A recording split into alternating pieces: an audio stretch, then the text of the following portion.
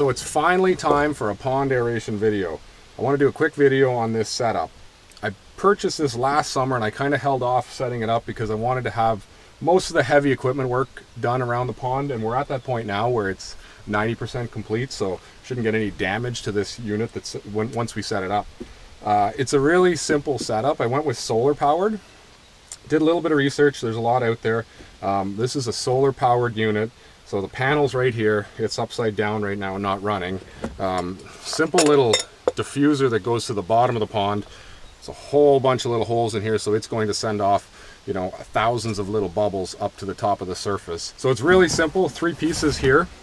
So we'll take a look at the solar panel. This is the real brains of the unit. I'll take it out of the box. It's going to turn on. You're going to hear the pumps turn on once they see some light. There they go. So the 2 pumps are right here. Really nice and simple because they're on the back side of the solar panel.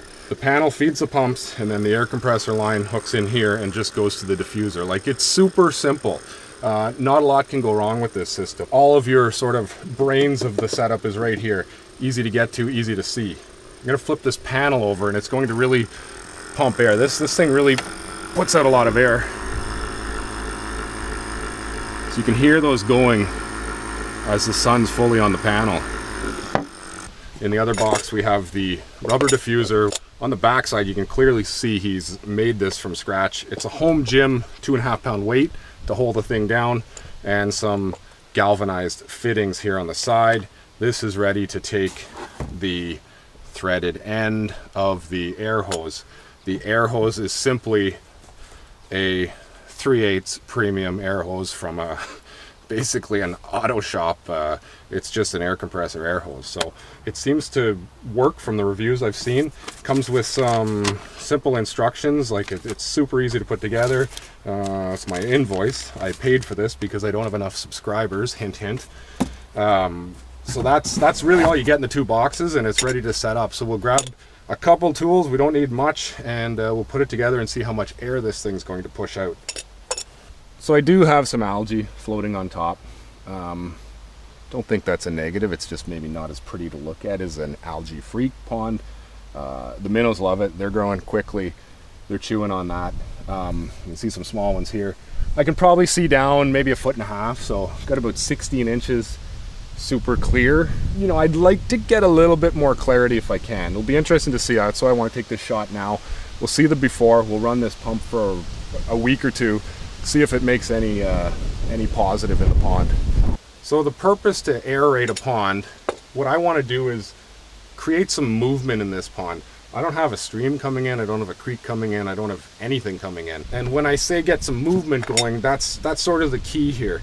This air stone or diffuser's going to go to the bottom of the pond. I'm going to try to get it in my deepest point, which is only maybe 7 feet. This panel is going to pump some air into this diffuser. It's going to release it at the bottom, and those air bubbles are going to go up. They're going to go up and they're going to hit the surface, and they're going to run to the outside edge of the surface.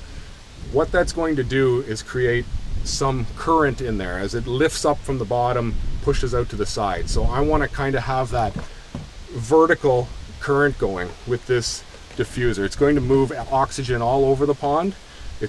One thing it's going to do is bring that cold water up and mix it with the warm water. So during the day it will alter my temperature. I won't have that cold bottom that some fish like. I just have bass in here, so I'm sure it's going to be fine. I bought this last year thinking I may need this because I won't be able to keep fishing here, but we've gone 2 summers and 2 winters now with some fish in here. I've never lost any. I think I have a pretty good pond, actually, some good oxygen in there. I'm just kind of being picky, you know, you kind of like the clear pond, you want to see down 3 feet, but with that comes some negatives too, like extra plant growth, you know, not a great setting for the fish.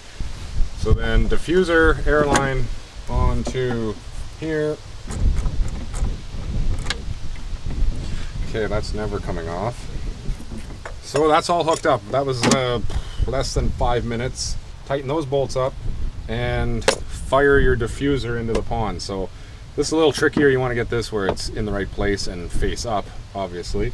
So we'll take it down the pond, test it out just to see what it does in this light. And then I just have to drag this out. I'm going to try with a rope or 2 ropes, try to drag this into the middle of the pond and release it. If not, I'll be going for a swim. Welcome to the pond. So I have the diffuser in, just flipped upside down. It's only in like 3 or 4 inches of water, but it'll be enough for us to check out how much air this thing's going to pump. So this is the 2-pump panel, and as soon as this sees some sunlight, it's going to fire up. There it goes. There's full. It's at about the direct angle of the sun, and that's pretty good. Quite a bit of air coming out of that. It's super easy. There's like no electricity, very few moving parts. Not a lot can go wrong with this. I like that. It's quiet. Gets no sun, it shuts off. So back a day after we got the bubbler in, it was a bit of a guessing game with the rope. I wasn't sure how to do it. Just jump in, take it down. I think I'm in the deep spot there. If this water clears up, we'll be able to see more, but got the ropes on it and just kind of pulled it in place and then let go of one side and pulled it around. Nobody got wet. Not too much yelling at each other, so that was good. Creating a lot of bubble, a lot of air in there. You can kind of see the algae floating around. It's definitely not done anything yet. And from what I've read, you can definitely create an algae bloom. Your water can get worse before it gets better, which is normal. What we're doing is we're putting a lot of air in. We're moving the nutrients all around the pond. We're bringing some of that nutrient-rich water from the bottom, getting it up in the sun, so you can actually create an algae bloom in the short term on your pond. Don't panic if it gets really bad before it gets better. So right now we're about the same, definitely green. I'm going to take my my high-end underwater camera and I'm going to take some video just around the perimeter, see if I can catch some minnows, some fish on camera to see sort of how far we can see. Like looking down, I can see a foot, 12 inches, maybe 16. You know, you can see some shape of fish, but it's certainly not clear. But I want to have some early on video, and then we'll compare, you know, maybe a week from now and a couple weeks from now. I'll probably do a second video on a follow-up. But I just want to get a base point on what we started with. I have to get a 2-inch post. I don't have it, so I just I'm laying the panel down on the dirt right now, and you can see the bubbler going there. It's been working really well, and it's been a cloudy day. There's quite a bit of cloud up there, and it still doesn't stop all day, so quite happy with that. Picked up this aluminum post. I'm gonna get it dug into the ground here. This isn't gonna be like permanent, but I just want to get the panel off the ground. It runs great on the ground, but I just don't want to get it damaged. So I'll get this maybe sunk in here on this angle. We've got south facing, so this side of the pond is perfect for a solar panel.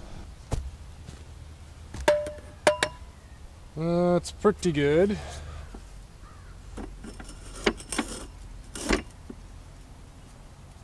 Maybe like morning sun, evening sun.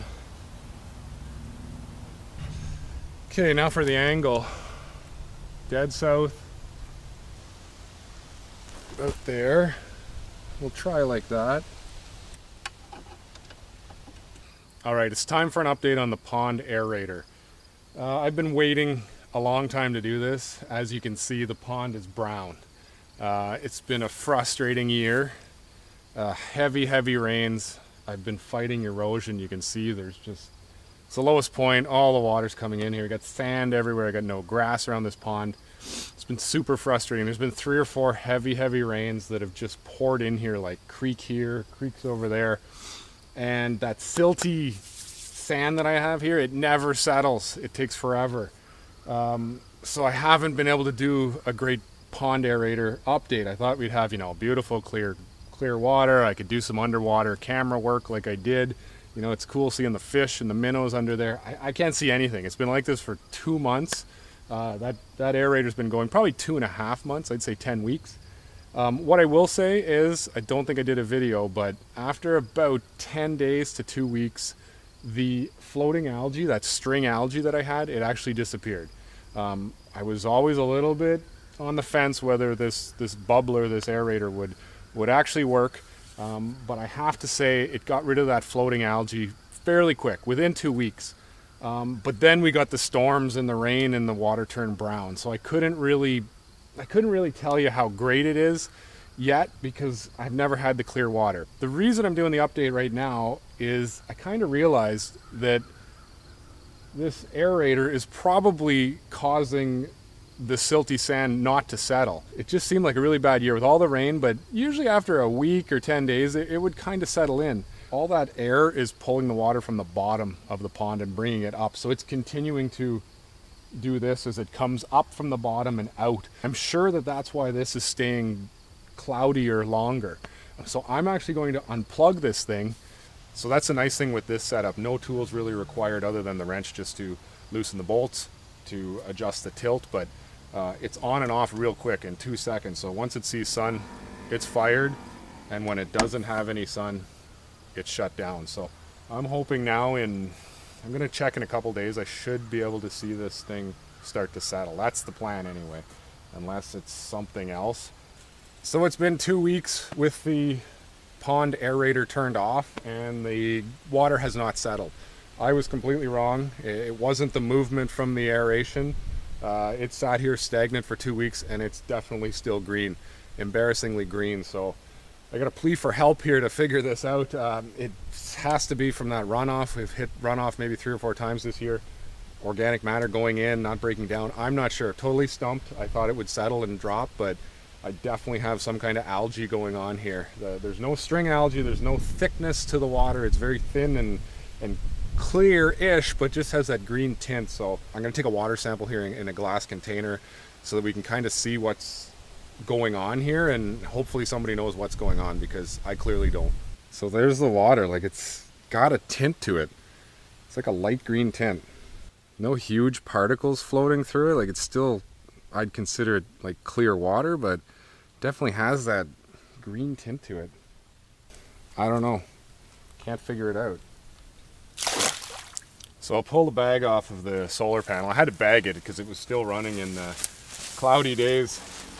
There, it's going like that, not even facing the sun. So the nice thing with this system is it doesn't need a lot of light to run. And it'll really kick in when it hits that sun. There it goes. So I've got that panel set pretty low, trying to catch that low sun that we have up here in October. So we're making some bubbles again. I'll let this thing run as long as we can here into freeze up. I'm hoping it miraculously clears it up. I don't know anymore. I'm really struggling this year. I'd like to get one of these projects to work out properly. The drain down there, way down by those rocks, that was the one that I did earlier in the year, and it couldn't keep up to the groundwater that was pouring in the storm. So that's what got us into this green water to begin with. So that was a failure. This beach over here is not done yet. The water's still high. That could be a failure. I got to hit one of these here and win on one of them. So I'd love to see some clear pond water here this season before freeze up. Definitely have 6 to 8 weeks probably before that happens. So I've dragged out the pond aeration video as long as I could, hoping and praying that the water would clear up, but it didn't. And now winter's shown up here, but it's frozen. We got a little bit of ice on the pond, and I have to take the aerator out because we want to skate on this pond in the winter. And you can see a giant circle, which is a bunch of air now under the ice.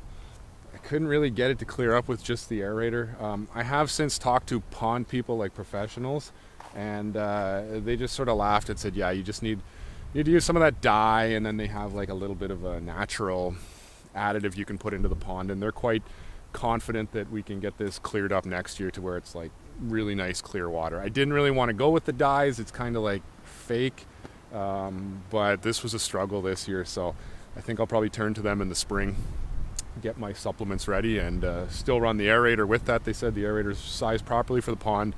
It's just there's so much organic matter to break down there that the aerator's having trouble with that.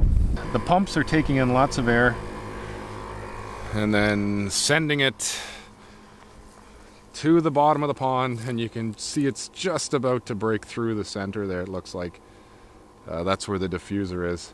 So all this white area is air. It's oxygen been sent down and it can't get out of the pond, so it's lifting that ice up.